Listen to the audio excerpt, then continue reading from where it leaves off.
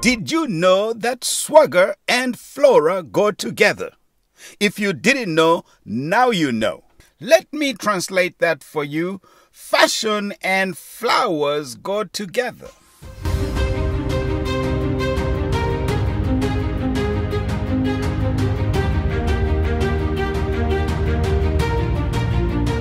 Not even King Solomon, in all of his splendor, was adorned like one of these flowers.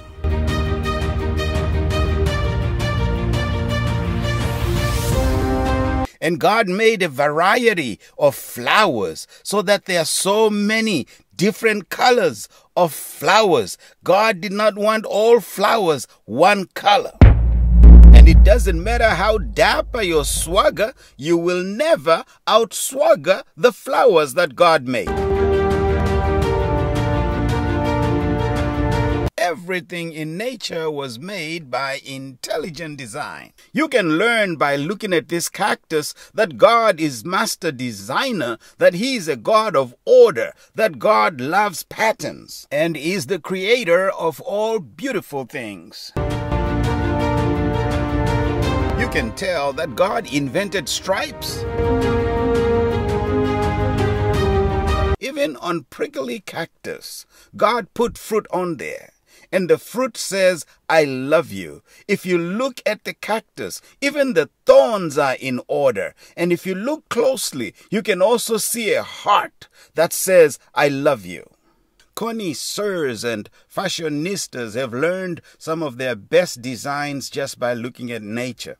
There is no cashmere that will beat the beauty of this cactus. There is no tweed you can ever wear. There's no felt you can ever wear that would beat the beauty of this cactus that God made naturally. So when we look at nature, we can learn how to have swagger. We can learn how to mix and match colors just based on how God put together nature.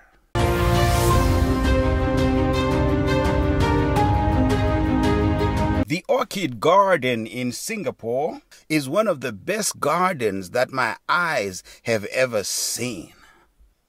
In those botanical gardens, there's an estimation of between 25,000 to 30,000 species and varieties of orchids alone. For Stephanie's graduation from Oakwood University, we decided to wear blue in keeping with Oakwood University colors. We also did yellow because yellow is Oakwood's other color. We celebrate achievement using flowers, both for Miss Sophie as well as for Mr. Seth. Flowers are always a part of our special occasions. Nature provides the best backdrop to most of our portraits, most of our beautiful pictures. It even frames us and makes us feel like we belong. And in nature, we get the inspiration for some of the colors that we wear.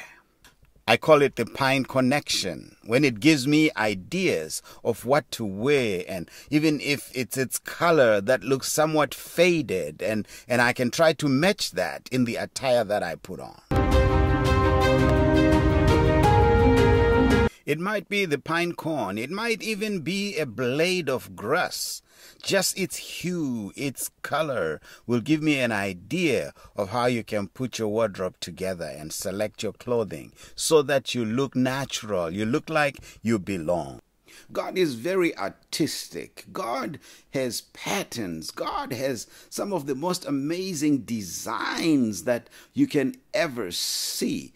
Look at some of God's squiggles and lines and curves. Look how artistic God is.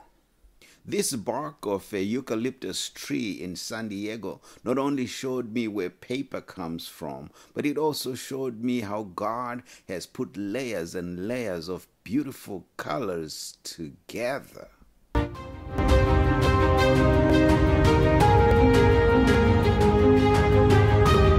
Not even the king himself, not even Solomon in all of his glory had anything in his closet in browns or chocolates that was as beautiful as this brown orchid right here. Look how God painted this red velvet bloom. It makes Christmas on any day of the year.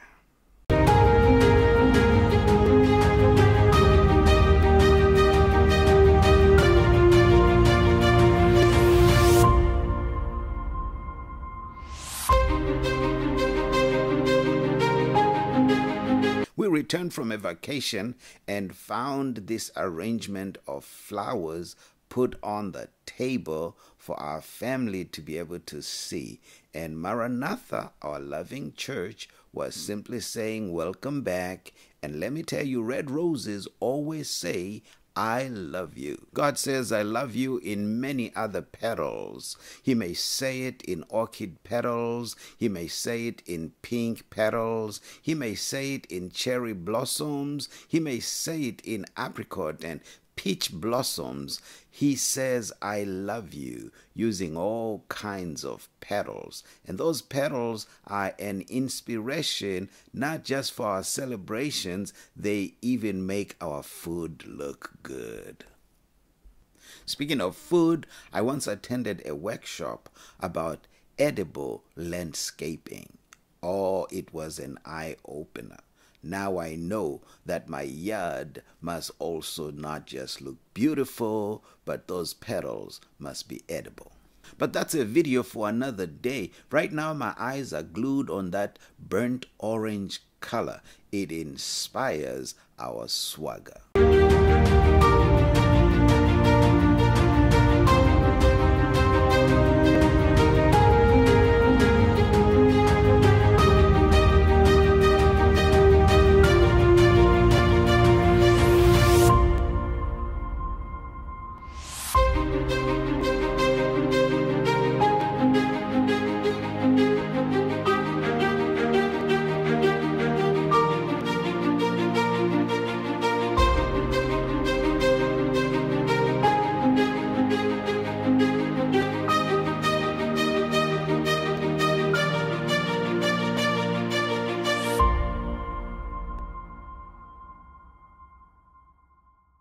Just look at the purity and the cleanliness and freshness of the color white. Solomon in all his glory was not as debonair as white looks in these petals.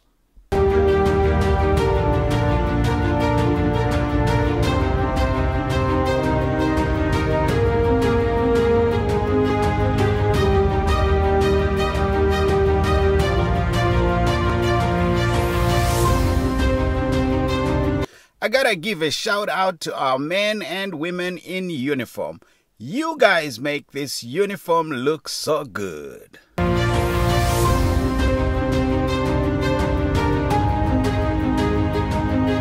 Sophia looked stunning in that ivory dress when she graduated from the School of Cosmetology at Paul Mitchell. She wanted us in black so that her ivory would just pop. Even on her birthday, she made ivory pop. I was hiking on the hills of Loma Linda, I should say, on the desert hills of Loma Linda, when I saw this beautiful pearl white bloom in the desert. And the message to me from that plant was, you had better blossom wherever you are planted. You may be in the desert, but you can bloom in the desert, baby. Sunflowers always face the sun. They always face the sun. They always follow the sun. We too must always follow the Son of God. Have the Son of God in our faces so that the shadows will always be behind us. Yellow is Lady D's favorite color. I remember when she and I drove through the prairies of Canada and seeing these sallow-colored fields filled with canola flowers. Yellow is beautiful. Yellow makes you have your sunny side up. We celebrated an anniversary in yellow. We love yellow. We remember yellow. It makes us bright and beautiful.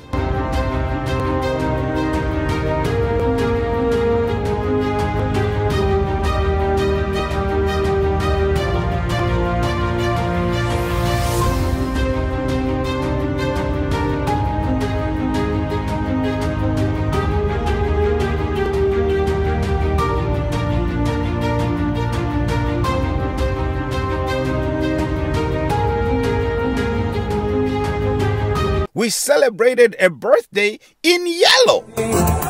She's celebrating 50 beautiful years. Happy birthday, Lady D. She's 50 now, but soon she'll be 53. But you look 33, baby. Happy birthday to Lady D. Now, all right, Lady D, get everybody to do the Lady D dance. Come on and dance with Lady D. Don't leave her alone. Someone's gonna steal her from me. Come on now, dance with Lady D. Happy birthday to Lady D. We love you, Lady D. Thank you. All right, give a nice round of applause.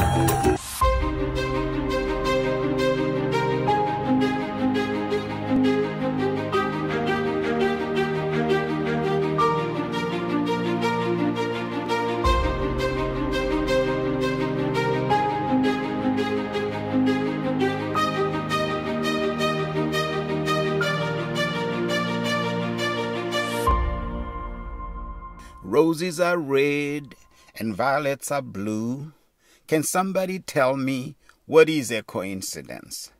Once upon a time, Lady D and I were in a magnificent hotel in San Diego, and she saw this beautiful centerpiece in the hotel, fresh flowers, and she stood right in front of it, and I took the picture.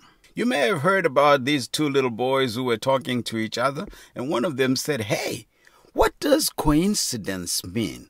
What does the word coincidence mean?" And the other one said, "You know what? It's funny. I was just about to ask you the same question." And they did not know that that on its own was a coincidence. Coincidentally, one of our aunts was also on the other side of the world in a beautiful hotel in Australia, and she came right in front of the centerpiece of that hotel, and she too took a picture. When I got those two pictures together, it's as if they told each other how to pose right in front of those beautiful, amazing bouquets of love from God. Every petal says, "I love you." And hotels have come to understand that they are nothing unless they have these beautiful messages of love from God above.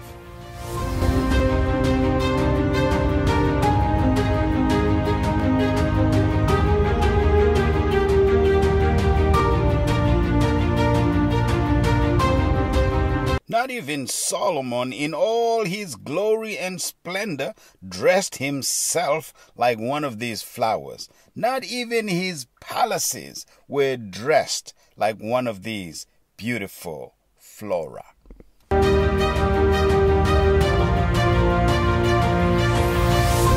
One of the most gorgeous colors out there is the color purple. No pun intended. But how do you rock purple? How do you, as a man, wear purple? That has been my challenge through the years, and yet I love purple. I'm a royalty, and I believe I can rock purple. Solomon, in all of his glory, was never adorned like these petals.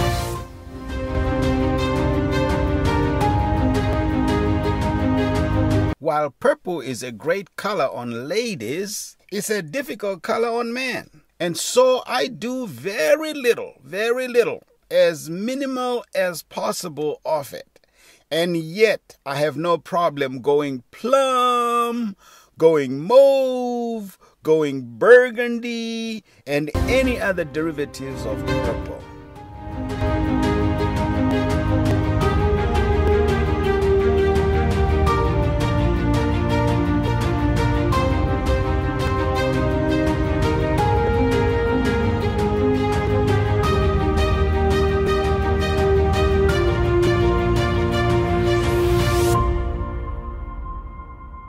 We saw these beautiful orchids, these pastel orchids in Balboa, San Diego.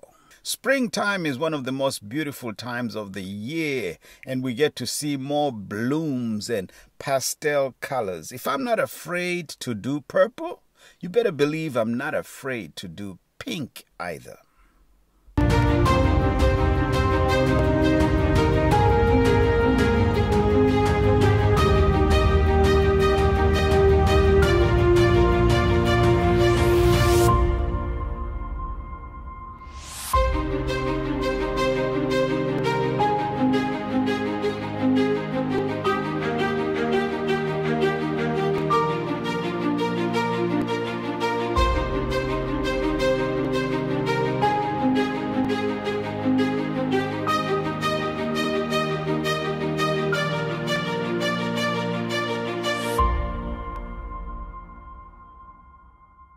Well, God's pink gets even deeper. In Singapore, in those orchid gardens, we saw some amazing magenta-colored orchids. At one of our campsites in Red Deer, Canada, Lady D and I walked in the grounds and we found these amazing blooms in white. And then she found the same bloom, but in magenta. Magenta will always hit you very hard. King Solomon, in his tenure of office, he never looked better than these magenta flowers. On one of Steffi's birthdays, she serendipitously came across this magenta-colored orchid, and she stood in front of it. When we took the picture, it appeared as if she was wearing a magenta orchid crown. Some of God's richest colors are the most understated colors, like this ebony and ivory bird of paradise. You have to look closely to appreciate its real beauty. Its black and white color is reminiscent of the preacher's black suit and white shirt ensemble.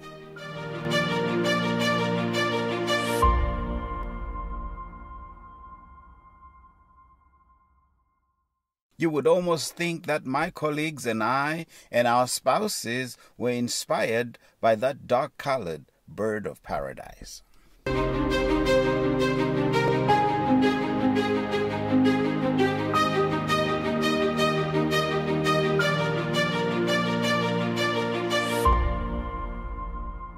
Roses are red and wisterias are blue. Can somebody tell me why I never feel blue when I'm wearing blue?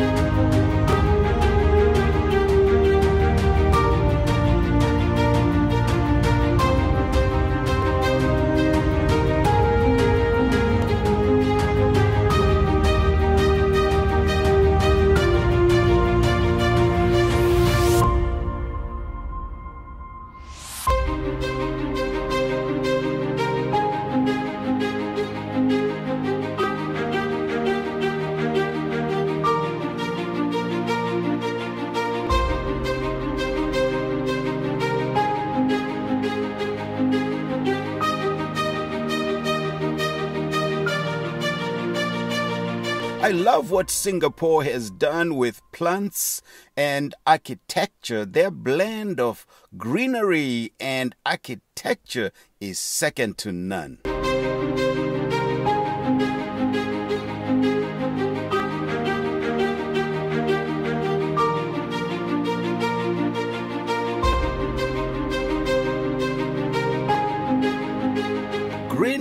another understated color. Verdant green, hunter green, military green, lime green. Green is understated.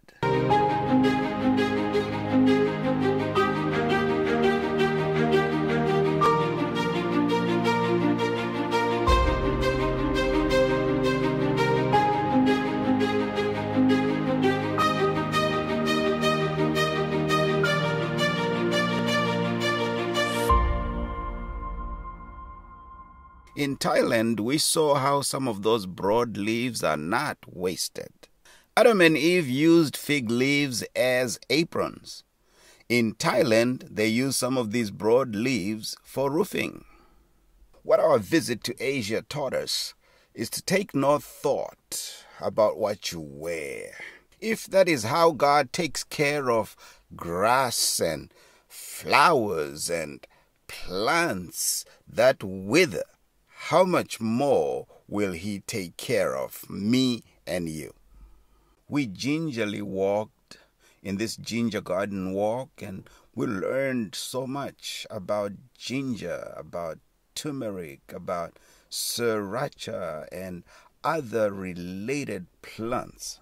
Enjoy the book of nature. Learn from the book of nature. Enjoy the greenery. It's not only the beautiful petals, the beautiful blooms that pop in the midst of green that are amazing. It's not just the reds and the whites and the pinks and the flame-like colors that emerge from these plants that are amazing, but it's the legumes, the roots of these plants that really give life and sustain life. But don't get me wrong, I like how that red pops though. Just a little red, a little red.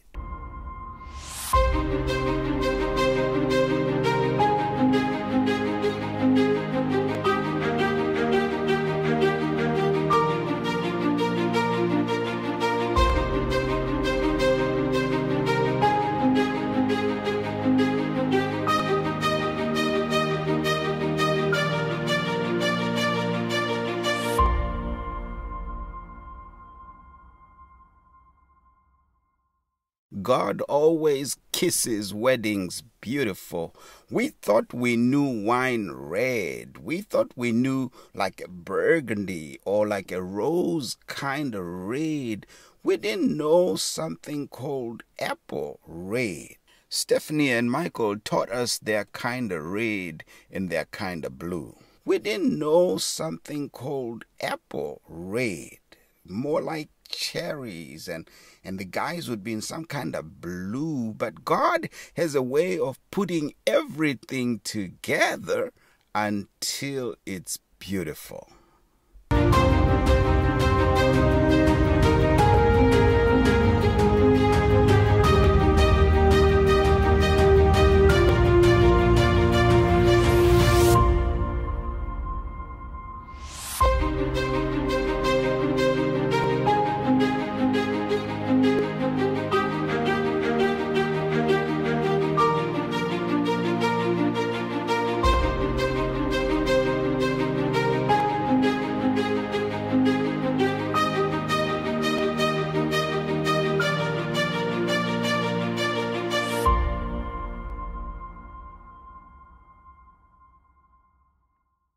How true! King Solomon, in all of his glory and in all of his splendor, was never adorned as beautifully as God has dressed these flowers.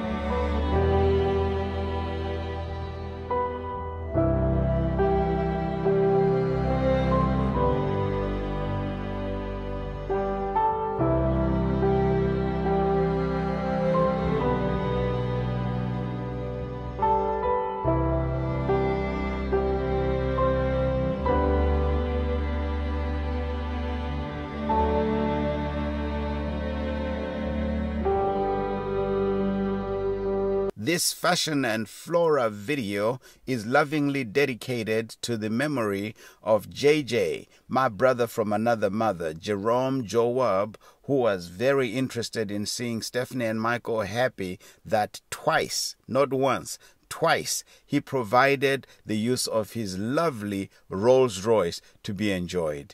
JJ was a man of true dapper swagger, always to be remembered with love.